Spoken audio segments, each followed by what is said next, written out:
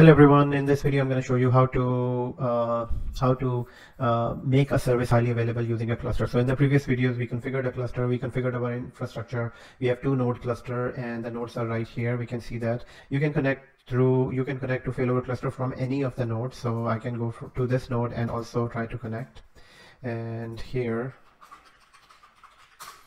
and in this I can open. So we can configure cluster from any one of the nodes. So I'm going to open this, and once the Failover cluster manager opens, all you need to do is right click, connect to the cluster.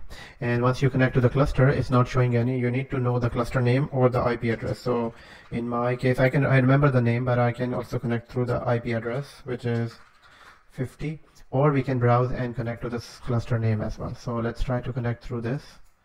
And it is attempting to connect. You need to have access. You need to so on all 3 of them I'm logged in with administrator. So in this it shows me the cluster. Now within this console it shows me that the name of the clusters, this is the cluster name, and here it's showing that it has 2 networks and 2 IPv4 networks, 0 IPv6. We're not using IPv6 on this one, and here the cluster disk 1 is configured.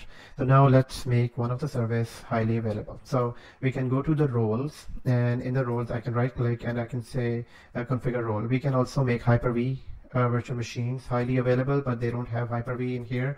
I'm going to go to configure role on this one. So once I'm here, I can go to in this server, I can select. So these are all of the services that can be highly available. So I'm going to go into generic service, and in this I can select any service. So the service that I can make sure that service is on any one of the servers. So there are many services here. The most common service that we wanted to be highly available is, let's say, PrintSpooler. So I'm going to go into PrintSpooler service, and we will name this as PrintSpooler.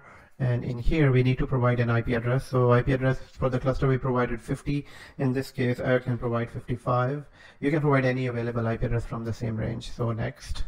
And this service, the main purpose of this is this service should be on and on this one. So here we are so nothing need to be selected, and so we just selected the service and we will finish. There are a number of ways to basically make sure, number of services that we can make it highly available. So this service is running on server number 3. Now if at any point in time, if server number 3 goes down, this should automatically transfer to server number 2. So from our diagram, it will be something like this. So for now, this service is available. So from our diagram, the service is basically available connecting to this. So users are connected here and they're using the service from this server. So this server is primary, this server is secondary. Now let's say if this service is in order to test this, we will either shut down the server or maybe pause this server, this server, then the service should be automatically changed to this. So then it means that our failover cluster is working fine. So I'm going to go here, and within this, so going back to here, on this server, so here failover cluster is on, and in the roles this service is still sitting on this. So this server, I'm going to go here and pause. Pause simply means that this virtual machine is down. Instead of shutting it down, I'm just pausing this. So what happens is, now since this machine is down, here now it will realize in few seconds that this other server is not available, and as soon as it realizes, it will change the server to server number 2.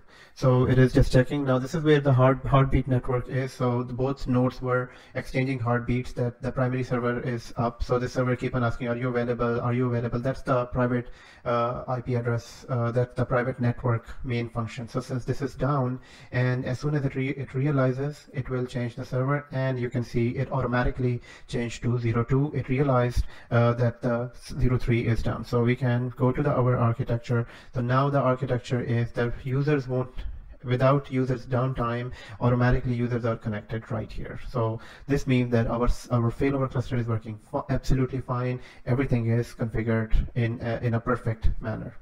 So this is how we can configure failover cluster. Thank you for watching this small series. If you have any questions, you can type them in the comment, and I will try to reply to all your questions.